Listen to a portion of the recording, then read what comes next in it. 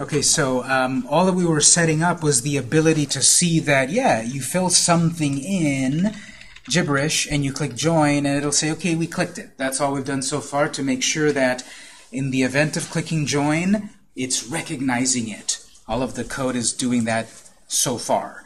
In the event of clicking submit, we're going to start to do something. So if that part works, now we can start to get a little more complex. So this is the part where we need to check the what has the person typed. We need to check what they've typed into those fields, and then we need to do a lot of things. Does that user already exist? If they do, well then tell them and let them log in. If the user doesn't exist, well then actually save that data and then create an account and so forth. The cool thing is that we're going to be able to do a system of accounts and such without any extra special servers or anything like that. Oftentimes, you need a server or cloud infrastructure to save user accounts and all of that. We're going to use a version where we will save the data of the person specifically in the device or the browser. So eventually, this information is going to be saved in the browser, and then eventually we'll talk about saving it in the cloud. But we have a way to save data in the web browser, kind of like a cookie.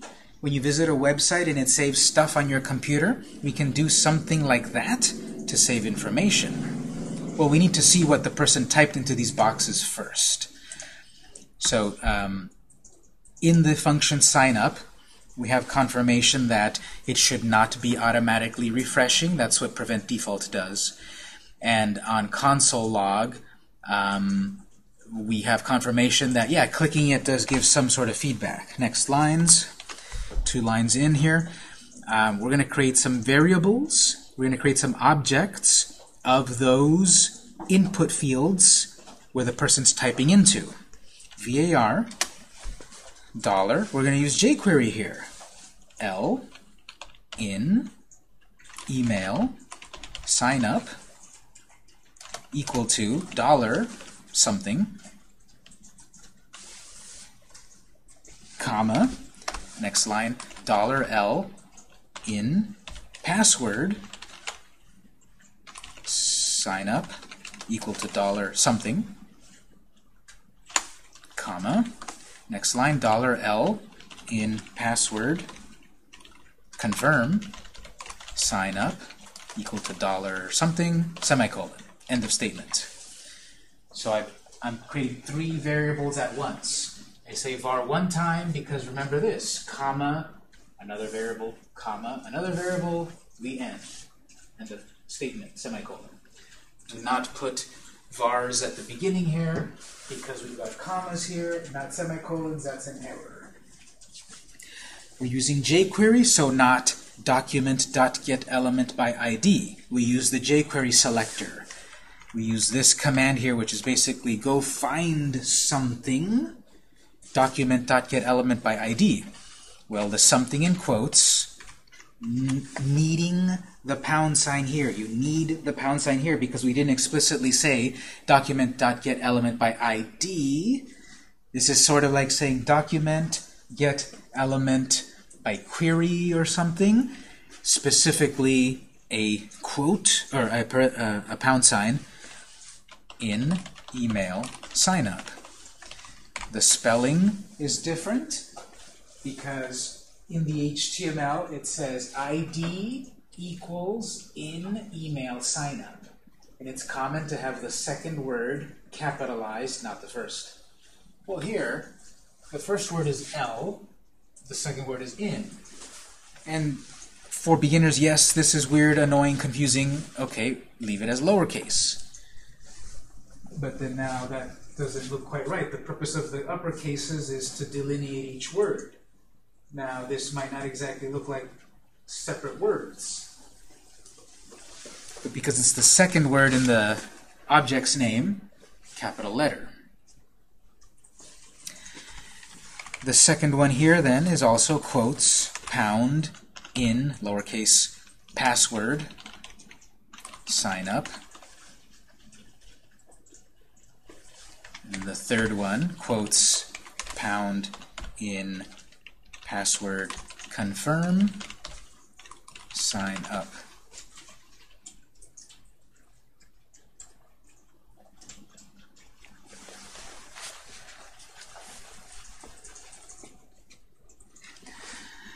The way to make sure that you typed all of this correctly is you could do the split view and confirm that that email sign up is in the HTML spelled the same. So in my sign up screen in HTML, there is the input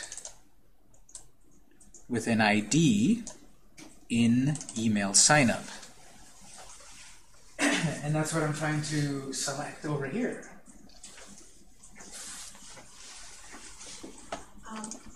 Yes. Question. On the left side where you have dollar in email, is it fixed name or whatever you create, or is it fixed name for jQuery? The L part is not fixed. We can prefix it however we want, and I'm using EL to mean element. We're selecting an element, so it can be anything we want. I abbreviate it like password. That's fine. On the left side. Yeah, then you can name these anything you want as long as you remember what you called them. So over here then, that lines up there. In password signup, yeah, I spelled that one right. And then in password confirm signup, I spelled that one right. So you can view them side by side. And that's one way to confirm. You know that what I'm searching for there is that. And I'm making a brand new jQuery element or object based on jQuery selector. We're going to select something with an ID. That. There it is. There's something in the HTML with an ID of that. This is when abbreviations and such might be helpful. You just have to remember to be consistent with your abbreviations. Did I call it PSW, or did I call it PASS, or did I call it PWD? You just have to be consistent with your own terminology. Yes? Is there a reason why you changed it from being L capitalized N? Like I said a moment ago, the reason is just to differentiate the element. Differentiate the different words, because this is the second word, capital here, but it was not the second word here, so lowercase. That's the second word. Right. First word, second word, so caps. Is it ideal because it's a variable for jQuery? Is it what? Is it ideal because it's an element for jQuery that you want to differentiate them? No, the differentiation. You mean even adding EL at the beginning? No, not that. Just the capital. It's only ideal in terms of readability. Okay. So on many languages they have these mixed capital letters just to read it, and it could all be lowercase and it'll work fine. And then the EL too. And EL, I'm just using it as a prefix for element. It doesn't have to be jQuery thing, it's just I'm using it as an element. I see people often also just call it E for element. EL element, or any prefix to delineate to me what the object is. So here we've created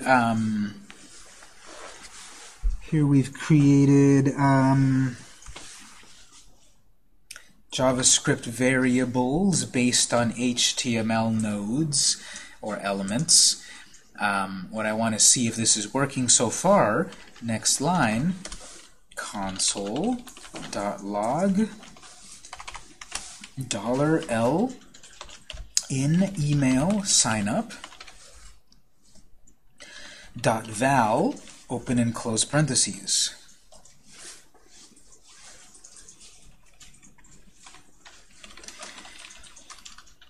So we've done this already.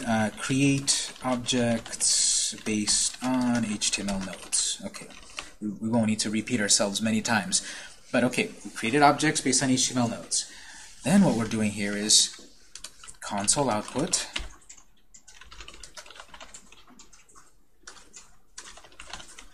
to show what the value of those fields are.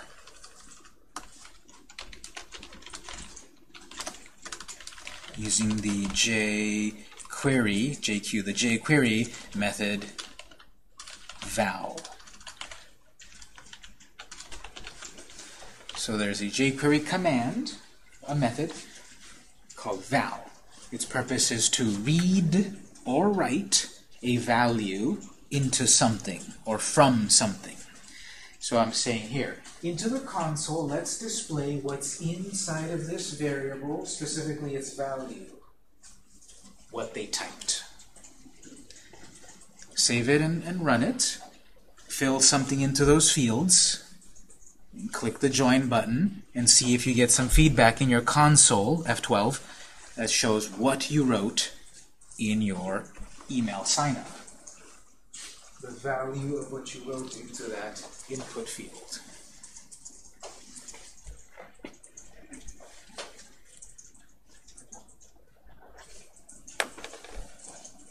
Let me check mine. Let's see if mine's working. So I wrote something into the email, something into the password. I click join. I get that something. I should get that something. It says on line 37, you executed a command, and I get that output. So it should do that. There's a variable. Let's see what's in the variable, specifically the value. Because we can see what's the value, what's the color of it, what's the size of it, what's the x and y position of it. We can have all of these properties of that object.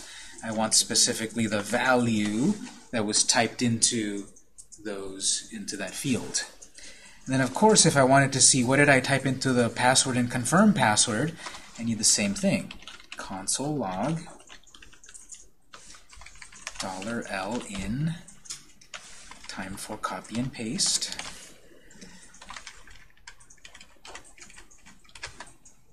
.val. Don't forget those parentheses.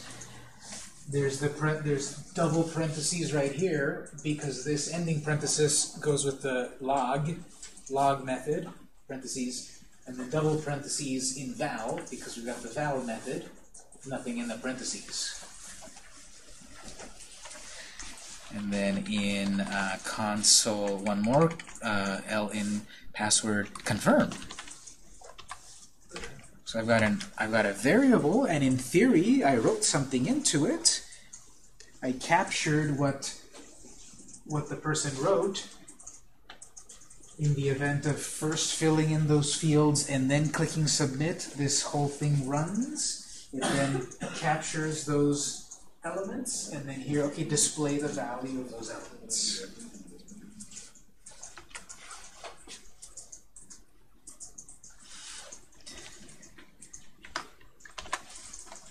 So I'm going to type something here and something here. They're in the password field, so they're hidden, but when I click join, it runs the code, and it says, okay, on the first box you type that, and in the second box you type that. So those password fields are not doing anything complex of like actually encrypting your password or anything like that. There's no RSA 256-bit encryption or anything. There's no encryption or anything happening really. It's just those that text is being replaced by dots. So we are able to see what the text was written in there. We are able to store it, and then we can encrypt it and all of that. But we're able to see here that it says, okay, on line 37 you did that, and line 38 you did that, and line 39 you did that. And it was console output.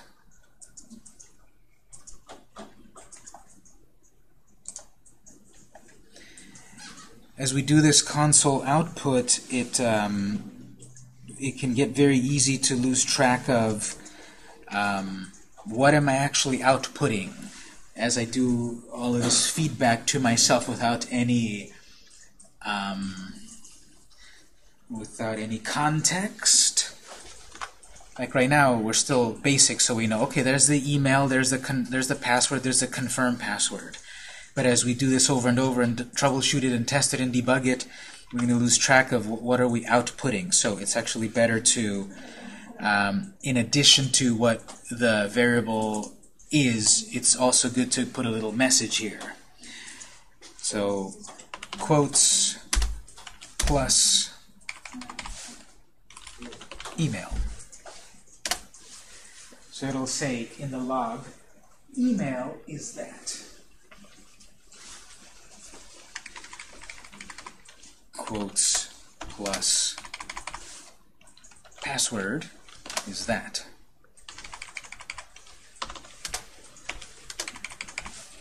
Confirm password is that. Remember putting stuff in quotes. Putting in quotes will appear exactly as that. It's a literal. It's a string. Literally, you will see that. So my console will literally first say email, plus then it'll display the value of that object. Next line, it'll say password, plus, so it'll also then display the value of that object. And I would recommend to do this much more than simply output what's in my variable. You're going to lose track of it so fast. And all of these codes are going to be bumping around in your head. What am I doing? So even with stuff like simple console messages like that, giving yourself even more like little hints and comments and stuff really helps.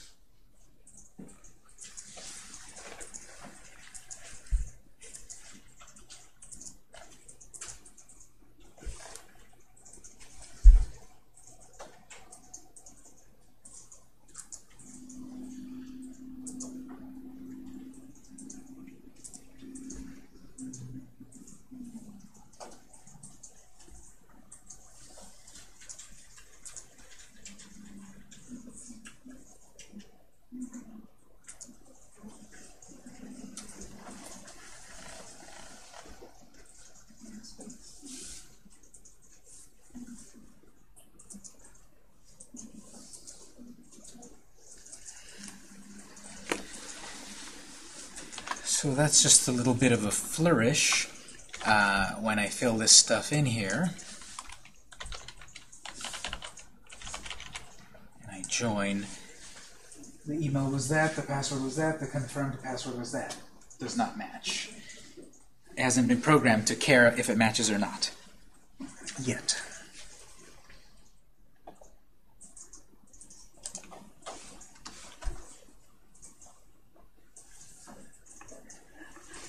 You see here we're slowly building up to this point where we are getting step by step to the point where we are checking what did the person type, and then we're seeing they typed something. We then need to start to do some of this validation. The important thing, of course, is do the passwords match. We can get very complex. Of course, about checking, is the password 8 characters long? Does it include exclamation points? All of that complex stuff. We're not going to get that complex at the moment. We simply want to check that the passwords match, just like a real app or a real website.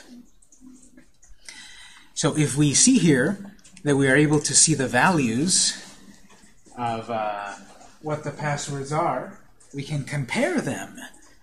Does the password and the confirmed password match? Are they exactly the same? If they are, great, let's create an account. If not, tell the person, whoops, your password doesn't match. Next line.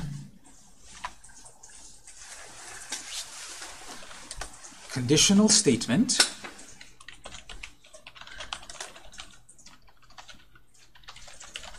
To check if passwords match. Or not. Conditional statement. There's got to be a condition. On the condition that the passwords match, create the account. On the conditions that the passwords don't match, tell them your passwords don't match. Try again. So here's the part where we have to set up an algorithm, a way of doing things for our app to make a little decision. Not exactly to think, but to make a very simple decision. Do the passwords match, yes or no? And ultimately, computer logic it boils down to yes or no. Is this true or is this false? So we're going to check this again. Do the passwords match, true or false? Passwords match, true? Okay, let's create the account. Passwords match, false? Try again. So we have a way to check a condition.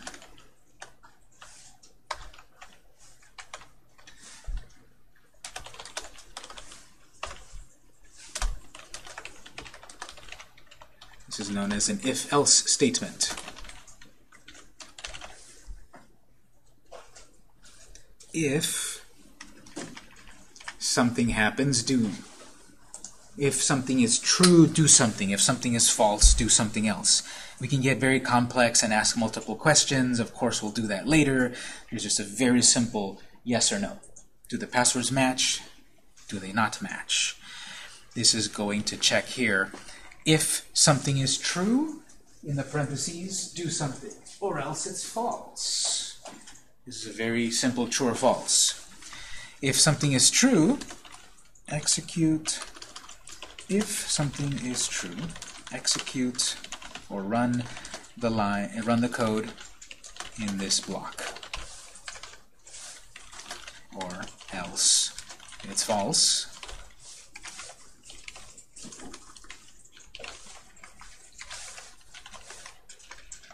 or else it's false, so execute code in this block.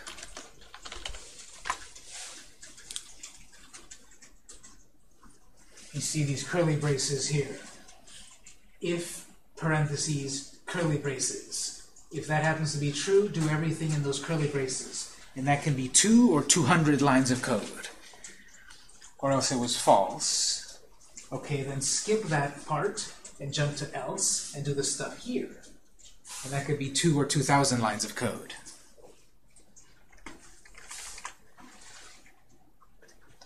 So we need to ask it something. We need to check something. We need to see what the condition is. I'm basically trying to check, do the passwords match or not? And the thing when it comes to human logic and computer logic, it almost seems like we're speaking two languages. Because let's say in the real world I'm going to say, okay, if I'm hungry I'm going to go eat. Well, that wouldn't exactly be how you would ask it in computer-ese. You would say, if hunger equals true, go eat. Or else, hunger equals false, don't eat. And then we can even do it backwards. Yes, I'm not hungry, so don't eat. I'm confusing myself already. So we can have it directly ask it yes or no, or like the opposite of yes or no. But it's just going to be yes or no, true or false. Binary. Two options. So what we need to do here then is say $L in password, sign up,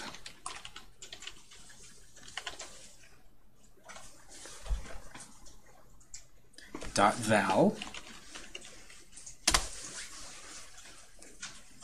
We're going to check the value of the password they put into the sign up field. We're going to check it against the value of the confirm variable. I'm going to say exclamation point equals equals. I'll get back to that in a moment. $L in password confirm sign up .val.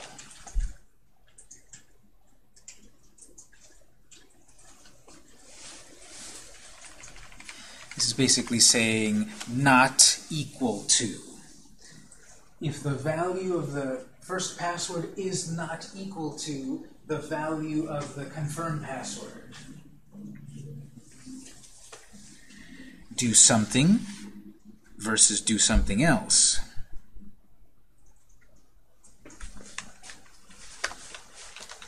Console log passwords don't match.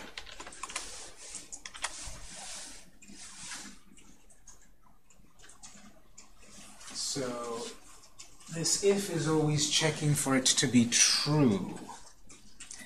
Then the other result must be false. So if and all of these conditional statements in every programming language always basically check for truthiness. It is a word. But it's checking for truth when we do if, unless we do opposite and not and all of that. So here the exclamation point is saying not, double equals. We've seen that with a simple equals, basically it's assignment we're assigning. If we had that, it would be it would be so confused because it would say, take the value of the thing on the right and put it into the value of the thing on the left. With the exclamation point, we're saying, well, if it was then double equals, then we're saying actually check, do these things actually match? Single equals is put the thing on the right into the thing on the left, assign it. Double equals, that's actually checking, does 1 equal 1? And then exclamation point is not. If the value here does not equal to the value there, we will get a message in our console that says the passwords don't match. It's true, the passwords don't match. If the value of the first password fails this test, false, okay, it's false. They do match. So in this else, we'll say console passwords do match.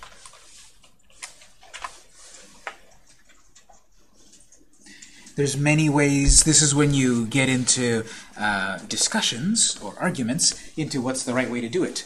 All of the ways are the right way if you get the result. If it's elegant, if it's efficient, if it works.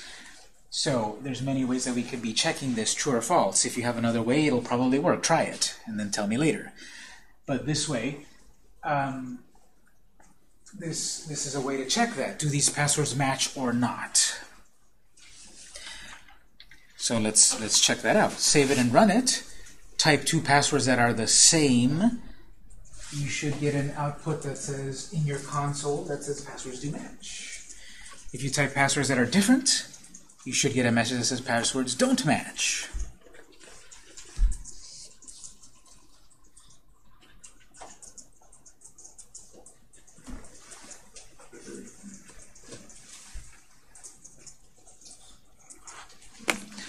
Let me check my own before I send you off to check yours.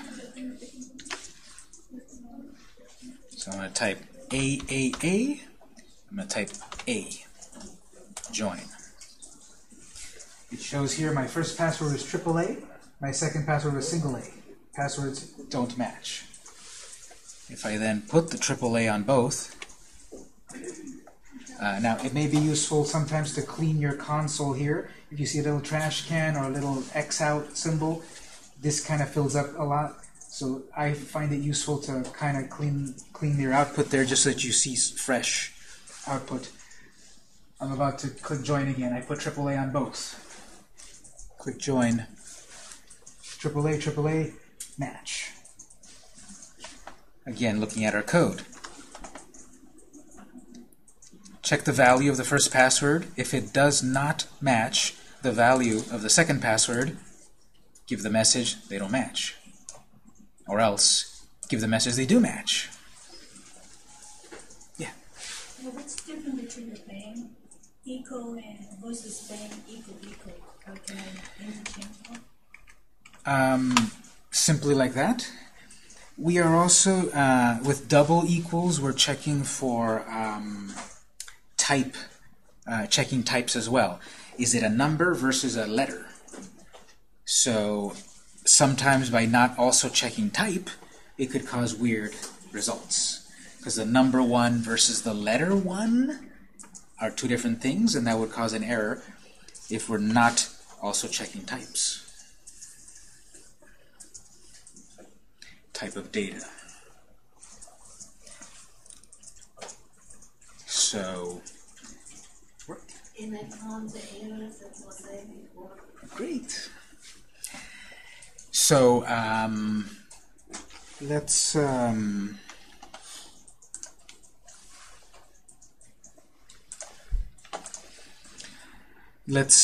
build a little bit more here because this conditional statement is checking if these passwords match, right? So based on this, we can further do our whole user system sign up. Oh, actually, one thing here. This is interesting. If we if we, as we beta test this, actually we're alpha testing this, we're testing this before anyone sees it, I put AAA, and I put AAA, join, don't match. Why?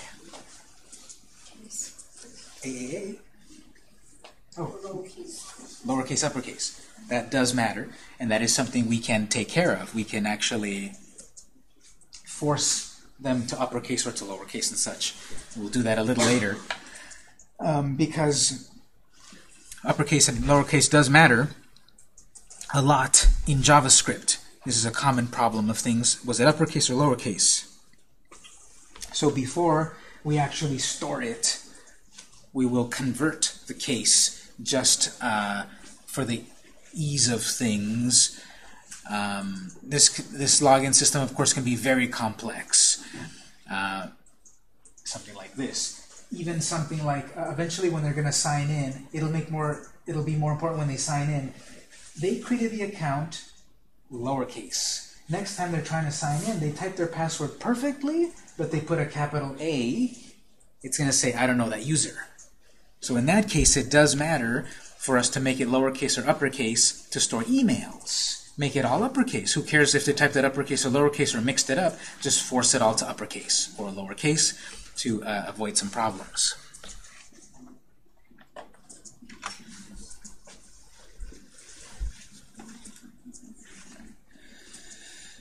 Right now we're giving ourselves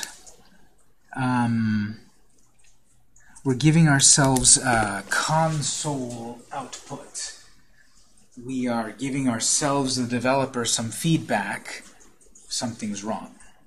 We want to give the user some feedback. Something's wrong. We've seen, don't type this, but we've seen alert is a way to give a message. But we've also got a way via jQuery Mobile, I mean, the jQuery Mobile interface design. We have a way of using jQuery Mobile to create pop-ups with animations and shadows and all of that. So we're going to make a pop-up appear that tells the person your password doesn't match. Now this needs setup in HTML and then JavaScript. We need the setup in HTML because HTML is concerned with the content. So we're going to make a message in the HTML that says password doesn't match. Then in JavaScript, we're going to make that message appear. So we're going to back up to the HTML file. And we're going to back up to where our sign-up screen is at.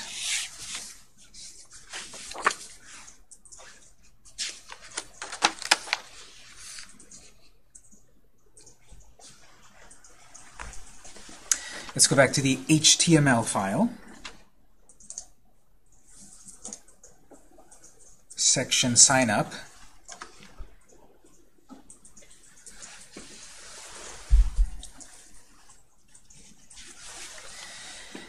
If you read over at the jQuery Mobile documentation, there's a whole page that explains how to make pop-ups.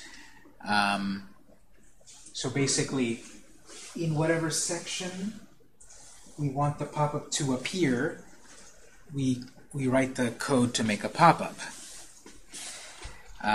From this form, I have the possibilities of mismatched password. So in this form, or after the form, but in the article, before the end of the article, we're going to make a little section here of possible error messages to give the user. So all error messages regarding the sign-up form will exist here. Making a note, we're back on HTML, so remember your HTML comment. jQuery Mobile based error pop-up messages.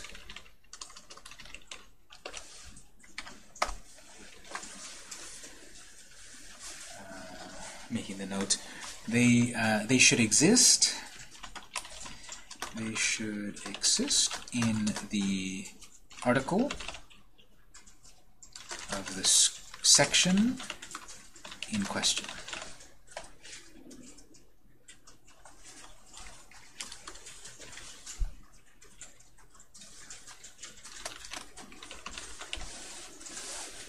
So any error messages related to some sort of actions on a particular screen, those error messages, if we're using jQuery Mobile, those error messages and such, those pop-ups should exist in the article of the section that we're working with.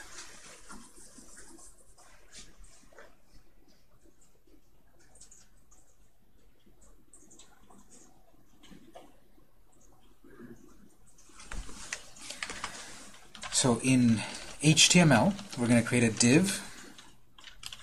The div is a plain old generic container. Inside of this div, there will be any message that we want, text or pictures or whatever, animation. But we'll say here, passwords don't match. The message, passwords don't match, will appear if those passwords don't match. Instead of console output, we want a message to appear for the person. This div right now is a generic div. It doesn't know to behave like a pop-up. It behaves like a pop-up because of jQuery Mobile. So that goes back to data role. Pop-up. We have data role page, data role button, some other ones. Here's data role pop-up, data role button, data role page, here's data role pop-up. This div is going to behave like a pop-up.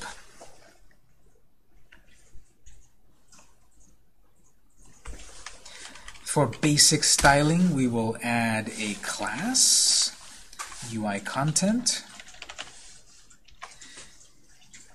This pop-up is going to look very super basic without this. But with this, it has simple coloring and drop shadows and stuff like the rest of jQuery Mobile. And then we need to know, display this error message in the event of a mismatched password. Well, here's an object, here's an element in HTML, which we need to display via JavaScript. So what's the way that we reference an element in HTML and JavaScript? ID. So we'll add an ID. And remember I said I like to have the ID as the very last item, the very last attribute of an HTML element. And here we will call this pop, just to prefix it. All our pop-ups will have pop. And then error, we'll have a bunch of errors. This one is specifically sign up, screen, mismatch. Later on, we'll have a couple of other errors. For example, the user already exists. You're trying to create a brand new account. You already exist in our database. So later we'll have another pop-up. Pop, error, sign up, user exists. Really long verbose IDs, but I think it's very useful as a beginner to be wordy because then it makes more sense, I think. I think while we're here, actually, we will create that second error message. So next line, we need another div. This time the message itself will say account already exists.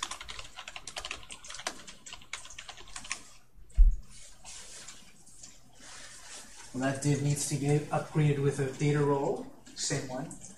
Same class for basic styling, but a new ID. I'm using my syntax here.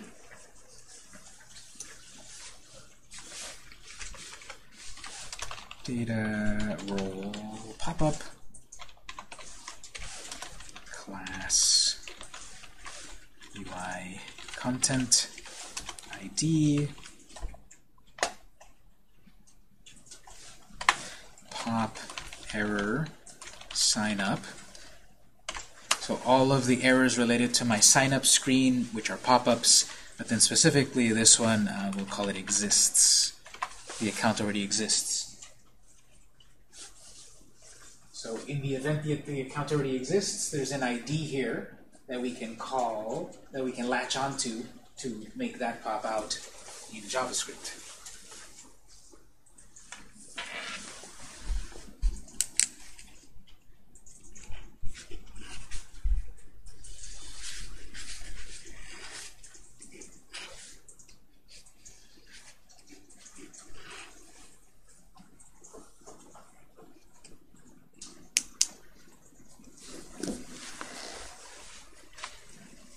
So the role of HTML again was the content. The role of JavaScript is in interactivity. I'm going to save my HTML file. We'll go back to the JavaScript. We have something to display in the event of a mismatched password. So then we'll write the JavaScript to make that appear, that content. This is all still going to happen inside of the if statement. I'm on line 45 or so in JavaScript. So this is where we last wrote console log, password don't match. That was console output for me, the developer. I want to display what those pop-ups were, what's in those pop-ups to the user. So the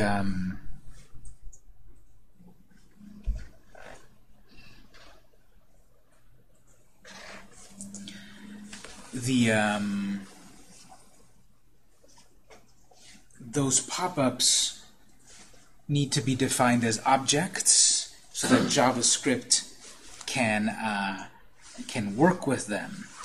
So just like zooming out here, just like when we created this, form sign up object, we need to create objects for these pop-ups so that then we can use them in JavaScript, basically. So let's back up to line 14 or so, where we first created our element for the actual form. We're going to create variables for these new pop-ups.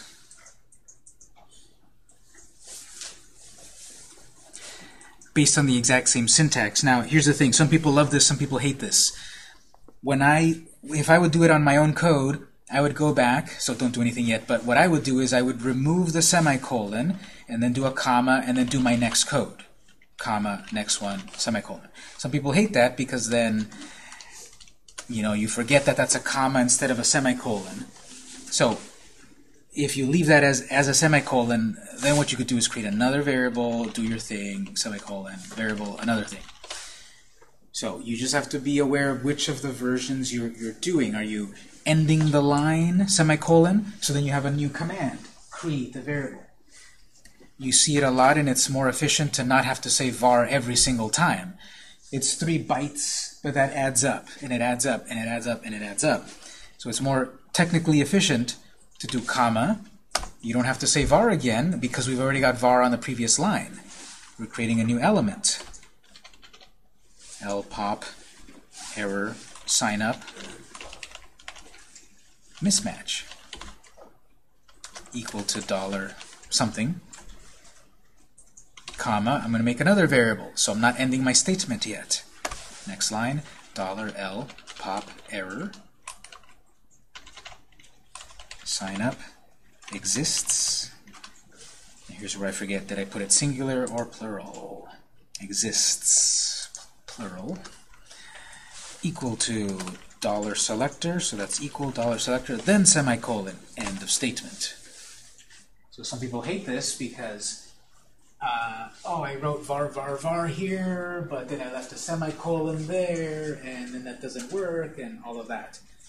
But this is more efficient to kind of borrow the keyword var 3 times, but you have to remember to put a semicolon instead of you have to remember to put a comma instead of a semicolon to continue that chain. It should be obvious then in the quotes here. Well, we're trying to select some object with some ID. Pop error sign up. Pound pop error sign up mismatch. Pound pop error sign up exists. Not with the L, because L is inside of the world of JavaScript in our JavaScript file. And we need the pound sign because it's an ID. And it's lowercase because it's the first word in the name of the ID back on HTML. Error sign up mismatch.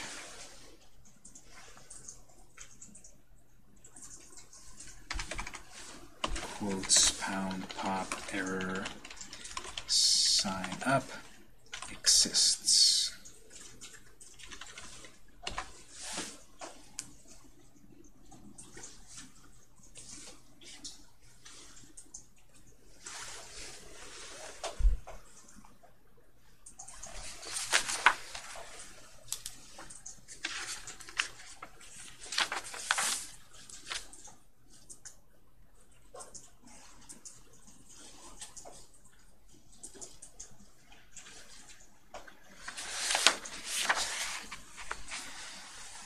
So we often have to do this. Again, creating a JavaScript object of an HTML element. Okay, we've got now sort of a reference or a pointer or a shortcut or a keyword to the HTML object back on the HTML file. We've got now, we can start to use this, the name of what it is here in the world of JavaScript. We can start using this now to start to do stuff in JavaScript. And I would recommend copy that. We're about to use the name of the shortcut. It's not very short. We're about to use the name of that object back in that if-else statement. Now that we have a reference to the HTML element in JavaScript, we can use it back on the if statement. So if you're going to copy it, don't forget to copy the dollar symbol. That is the full name of the JavaScript variable.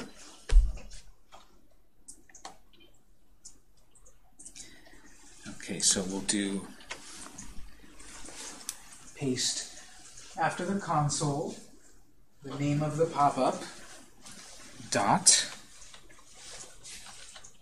pop-up method, make a jQuery pop-up, make a jQuery mobile pop-up appear on screen. First, initialize it, then show it on screen with options. So this first line here is preparing to display it as a pop-up. Copy the same line and paste it. Then we have options. Where on screen, what size, what coordinates, what animation. So we kind of have to write it twice. The first time to initialize it so that it's going to behave like a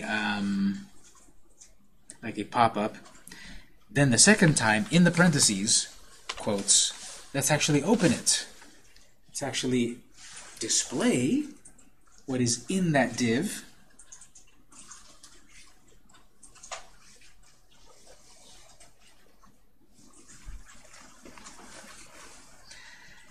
There's going to be a default animation of fade, so then we can say comma,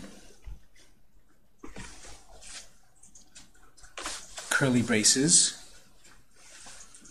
We had data transition flip to make something flip. Data transition slide up to make it slide up. We can't do data-transition here because that is HTML and we're in the world or the file of JavaScript. So the syntax is a little different. But inside of these curly braces, in quotes, we say transition, not data transition. Outside of those quotes, colon, more double quotes, and then the animation. The syntax is different. And it has to be, because we're writing this in JavaScript, not HTML. If it was back on HTML, it's simply data transition equals flip. But since we're doing all of this via jQuery or JavaScript, you have to do it this way. So curly braces, transition, property, colon, flip value. We're about to open a pop-up that will flip into view after we've initialized it to behave like a pop-up. The pop-up should pop up when there is a mismatch, because we're checking, do these passwords not match? It's true, they don't match. So we saw the console output, we should then see the pop-up happen. Go ahead and save it and run it. Mismatch your password, and see if you get a little animation happening on screen of the message. Question? On the HTML ID, I wrote that you put it in top error sign of screen mismatch, and on the JavaScript, the screen is left out, so I'm just checking. I'm checking mine as well. Pop error sign up mismatch. No problem. Let me check mine. As long as it's all consistently typed the same thing, it'll work. So Right, but I felt like the composition matters a bit, so. let's see here. Fill in whatever email, AAA, BBB, join, pop-up. Passwords don't match. That's my console output. That's my jQuery mobile animation. I click outside of it, it unflips. I click join, it flips. So we had transition flip, we had transition pop, slide up. Just saying other kinds of animations here. So if it worked, we can play with these transitions and such. We can play with the placement. Right now it's popping up right in the middle of the screen. We can place it exactly to appear in the top right corner or anywhere we want with more options. But let's say it's fine for the moment. And the point should be that then when we mismatch our passwords, so AA and BB join, that was a slide up, a slight little slide up animation. You click outside of it to dismiss it, it slides backwards.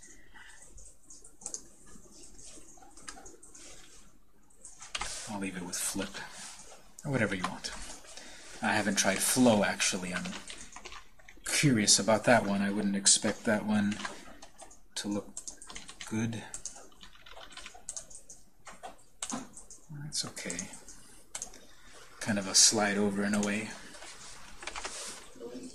I'll keep it as flip. Okay, so we're due for a break. If it worked, great. If not, I'm going to put a version of my code up to this point, calling it temp2. If you need a quick look at my code, or call me over, and then we'll take a break until 8:30, and then we'll go on.